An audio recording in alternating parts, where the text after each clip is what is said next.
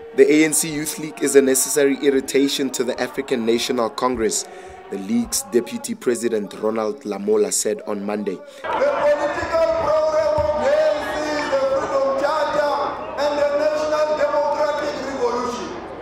We agree that discipline is an important weapon to achieve those. But whatever platform they get, they speak about discipline.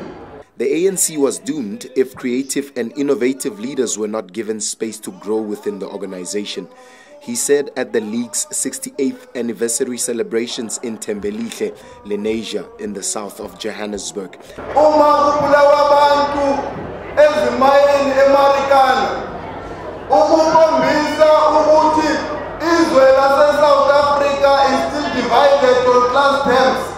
The crowd sang songs in favor of Deputy President Motlanthe while rolling their hands in the gesture used to call for the substitution of a soccer player.